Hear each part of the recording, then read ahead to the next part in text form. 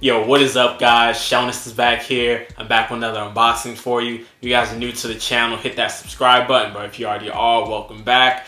Now, my One Piece fans, I'm loving what's going on in the Wano arc right now in the anime. If you guys aren't caught up right now is a good time to do it because the anime is getting really good. And today we're going to be doing a double unboxing. We're going to be unboxing two of my favorite characters, Luffy and Nami, and their Wano nicknames are Luffytaro and Onami the Kunoichi. If you guys watch that Wano arc, you know what I'm talking about, but I'm not going to spoil anything. These two figures are by Megahouse, and I believe it's their Portrait of Pirates, Warriors Alliance Megahouse figures, and these came out a little while ago, so I'm late to the party, but it's better late than never. We're going to be unboxing Zoro in another video also, but I'm really happy I got these two figures in hand right now, and let's check out these boxes.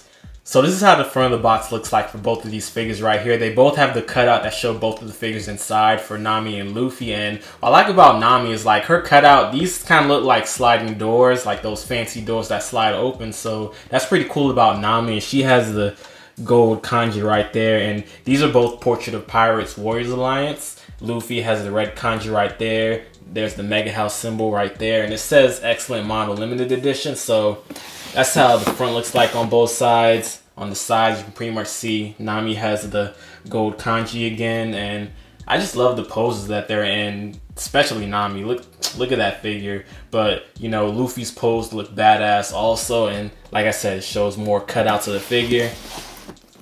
In the back, you pretty much see the Japanese lettering, pretty much all the copyrighted stuff. The sides, once again, Nami has the nice kanji. Luffy has the red kanji right there with the cutouts.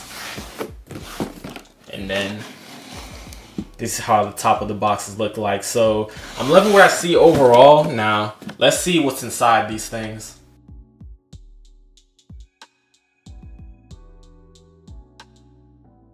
So the packaging is really good in both of these figures right here. They're both trapped in plastic, and I wouldn't expect anything less from Megahouse. One thing that I noticed right off the bat is that the bases look nice on these figures. When I did my Aniplex unboxing for Demon Slayer, the bases were black and plain, but these here got some nice decorations and colors to them. So we're gonna get both these figures out the plastic and let's go. So this is a closer look at Nami inside the plastic, and from looking at it, it looks pretty straightforward. We can see she's protected even further by these little styrofoam sheets right there. We have some plastic right there. So Nami looks pretty straightforward, and when it comes to Luffy, Luffy's a lot bigger package overall than Nami, but with Luffy, you get him, the base, you get the samurai sword right here. I'm not going to go too in-depth with this sword right here. That's probably for another day. And he also has a toothpick in this little piece of plastic right here. And like I said, Luffy has these styrofoam sheets protecting him also. And like I said, guys, the packaging is really good on these, but let's get these guys out of the plastic completely. So this is everything that comes out of the box for both of these figures right here. And I'm holding Nami because she can't stand up on her own. Neither can Luffy. He's leaned up against the rotating display base right here. And you guys can't display these without the bases, so you guys need that. I want you guys to take that into consideration. But if we take a look at Nami, Nami only comes in this piece right here and this one right here. And when I say I like these bases, look at the orange and gold color right there. That's a lot better than the Aniplex figure that I unboxed. And her foot's gonna stick through this little peg or rod right here. She has a hole on the bottom of her foot like that. The only thing that concerns me when it comes to these type of figures is that if I ever lose this base or this thing breaks, Nami pretty much becomes completely useless because I said she can't stand on her own.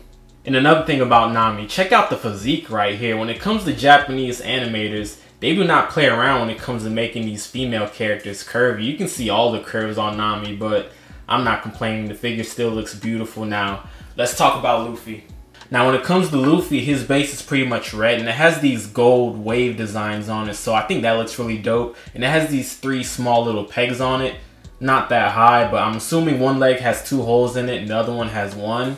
So if we check out Luffy, yep, he has one hole right there and then two holes right there. So that's how he's going to connect on this base right here. Now I got to check out this man's samurai sword, because you guys know when I do my Demon Slayer figure reviews, I go in on their Nichirin sword. So let's check this one out. This one has some nice designs on it. Check out the details on it. Yeah, this looks spot on. Like I said, guys, I'm not going to get into too much details about this samurai sword because I don't want to spoil anything, but This sword looks amazing. And also for toothpicks, they give you 2 of them. So I guess if you lose one, you have another one as backup. But let's get both these figures put together now.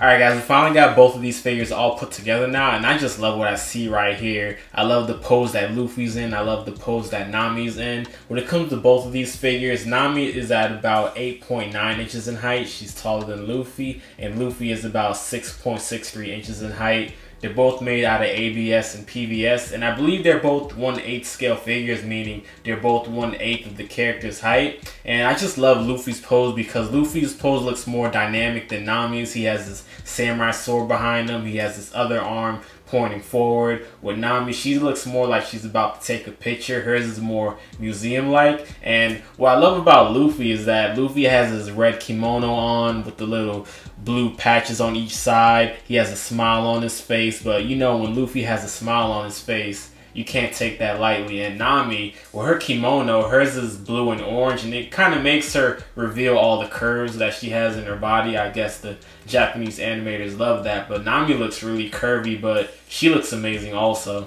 I like how Nami has the gold coins on this hand right here, and she's a Kunoichi when she wears this outfit right here. I've watched enough Naruto to know that Kunoichi means female ninja, and when you look at it, she has these 2 fingers pointing upward, so it looks like she's doing a jutsu, so Nami looks real badass. The only thing that concerns me when it comes to Nami is that, like I said, I hope her rod on her base doesn't break off, because then she'd be useless because she can't stand on her own. And I also hope she doesn't lean forward over time. So I'm going to trust Megahouse that they got it right. I'm going to pray she doesn't lean over. And when it comes to Luffy also, he can't stand on his own. So I hope the base is able to support him for a long time also. And also, when it comes to his toothpick, you got to be careful when you're putting it on. I feel like I was going to break it when I was putting it on. So you have to kind of wiggle it in between his teeth. So be careful when it comes to his toothpick. So let's take a closer look at Luffy really quick, more specifically his head sculpt. I think they did a really good job here, especially with the man's expression. Luffy always smiles like this, so I like that they got that right. You can see the scar underneath his eye, you can see the toothpick, and I also think they did a good job with his hair also. If we look at behind Luffy, like I said, I think they did an amazing job on the samurai sword right there. You can see the details on the handle part, so I think the sword looks really good. And take a look at Luffy's muscle definition right here. You can see the cuts on his body. You can see the scar on his chest and stomach. Luffy looks really good. Another thing that I like that they did when it comes to attention to detail is check out the man's fingernails. So they added some coloring to his fingernails. You know, I thought that was a really nice touch when they do small things like that. And let's take a look at his red kimono. If you see here, you can see all the wrinkles. You can even see some shading in it. See the man's sandals. And his feet look a little dirty, like they have some worn weathering to it, so I think that's pretty dope. For this blue design here, they got that right. They got the little stitch pattern right there, so I think Luffy looks really good. Now this piece behind here where the sword goes in, I think it's called a scabbard, and I really love the paint job that they did here. This is also one of my favorite parts about this figure here. I love how the purple and dark purples look, the gold at the end.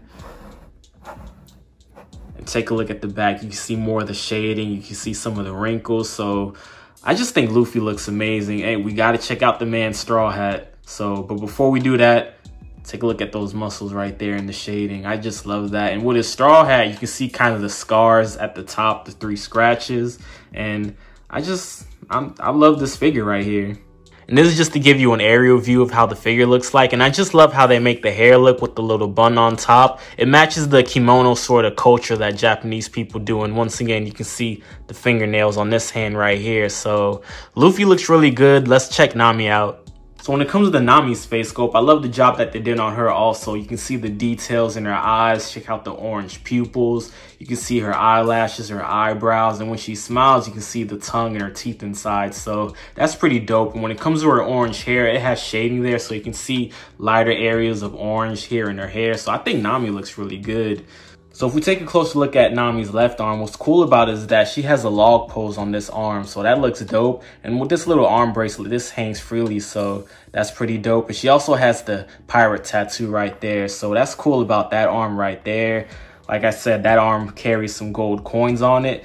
Nami wears a blue and orange Japanese kimono sort of outfit. And take a look at those curves right there.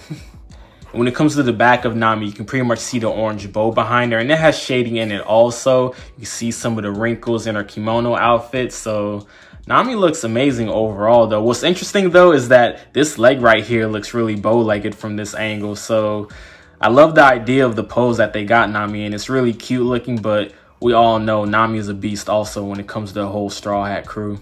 And this is just to give you guys an aerial view of how Nami looks from above. And you can see, like I said, the details on her hair. You can also see this blue ribbon right here. So Nami looks good overall. All right, guys, that was my unboxing of Luffy and Nami, aka Luffytaro and Onami the Kunoichi by Megahouse, their Portrait of Pirates Warriors Alliance figures. And I think these two look really good together. I can't wait to unbox their Zoro figure to see how all three of them look together. But I hope you guys enjoyed this unboxing. Don't forget to comment, like, subscribe. Catch up on One Piece if you guys are watching the anime, because this stuff right here is getting really good. But thank you guys for watching. Peace.